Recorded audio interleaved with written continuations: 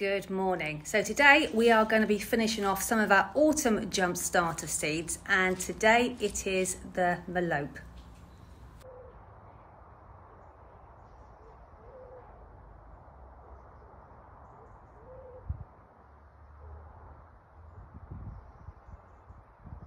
So we've got two changes for sowing and growing the Malope this spring or late winter. Number one is if you're looking for your seeds, they're in the fridge. But a chilling, I've found, helps aid germination. And then number two, we're going to be putting a light sifting of compost over the seeds this time, because I did an experiment last year and I found that both those methods really helped seed germination. Now, if you're an autumn jump starter, your seeds will be in the fridge. If you bought them in the January seed shop, I did put a story up about chilling your seeds, but don't worry too much because Neil and I chilled these seeds down for you before we sent them out in your packages. So you are ready to go. Starting with a nice moist seed tray, because the compost was quite dry, and it also means that I can place the seed straight onto the compost and it's nice and moist so that I get to the seed straight away. So here is my Malope. There's the foil inside. You've got loads of seeds in your packet.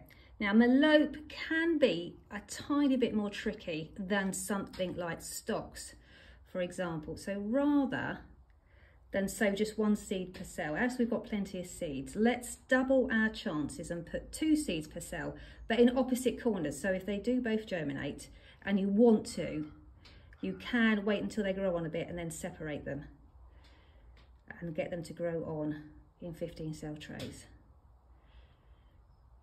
There we go, 1 in each corner. I bet they all come up now. We'll have millions. We won't know what to do with them all, will we?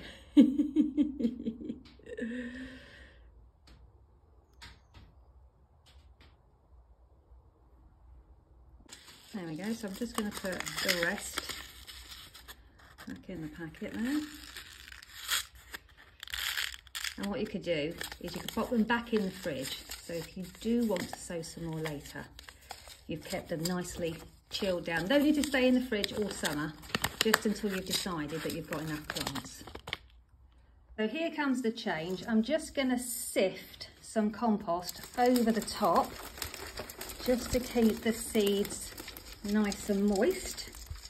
Now, if you don't have a sieve, then you can just sprinkle it over with your fingers. You don't want too much. There we go. Beautiful. There we go. Don't forget your label. Now, I'm not going to water the tray again. I know I put dry compost on the top, but I'm not going to water it again because the compost underneath is wet.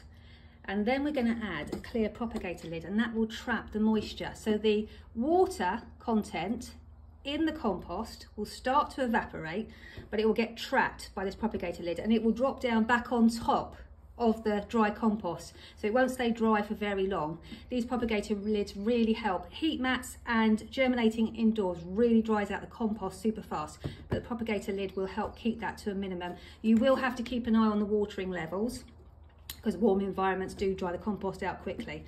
But as I say, the propagator lid will help minimise that.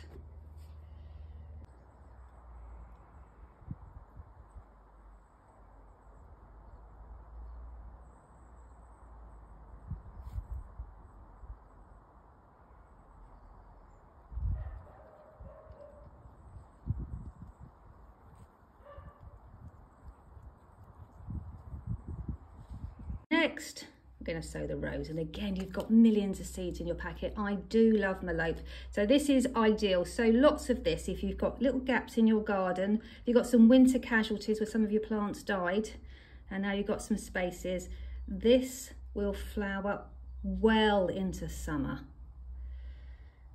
It's absolutely beautiful, and in the case of the rose, for example, it's just going to give you that big, massive splash of colour. And you're much better sowing something at exactly the right time than struggling with something that should have been sowed in the autumn, for example, where, you know, for example, like cornflowers, they will still germinate, they will still grow, but they'll be nothing like they would have been if you'd sown them in the autumn.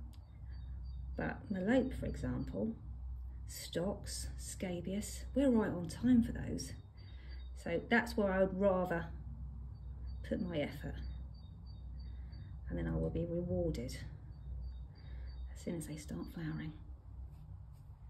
Now look, literally in the few moments that is taken to sow these seeds, can you see the condensation already starting to occur underneath the propagator lid? So all of that moisture would have been lost to the atmosphere. The propagator lid's keeping it trapped and around the seed, and that will make them really happy and germinate for us. So Malope really like a warm germination period of about 20 degrees. So I'm going to take my trays up to the house. You can use your heat mat in your greenhouse if you've got it, but I have found, I've tested it for you, germinating just somewhere not too warm in the house absolutely works a treat. They despise cold, wet conditions, so please don't try and germinate them in your greenhouse. And then once germinated, we'll bring them down to the greenhouse, but make sure that you don't overwater them. This is the reason why we didn't sow them in the autumn jump starter, because they really would have despised the cold winter conditions that we've had. In the spirit of Blue Peter, here are some that I started 5 days ago. So this is really, really good germination. You can see I brought them down to the greenhouse. I've lifted their propagator lids so they don't overheat, but I've not completely removed them. And I will take them back up to the house tonight just to acclimatise them to the greenhouse environment. But look at this germination. Isn't that absolutely incredible? And we have got the exact same seeds. So here's my Malope, look. Even after all this time, these have been potted on and everything, and even after all this time they're still germinating. Sometimes disturbing the seed, tipping them out in the tray, so tip the cells out and then put them in the tray, can encourage a new flush of germination to occur. Now don't worry if you can't remember which is which.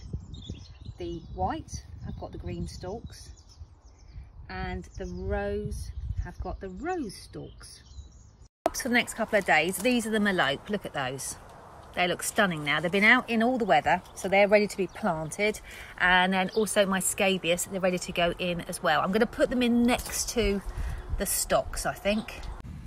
How quickly they grow. These are the Malope, and again 22 centimetres apart.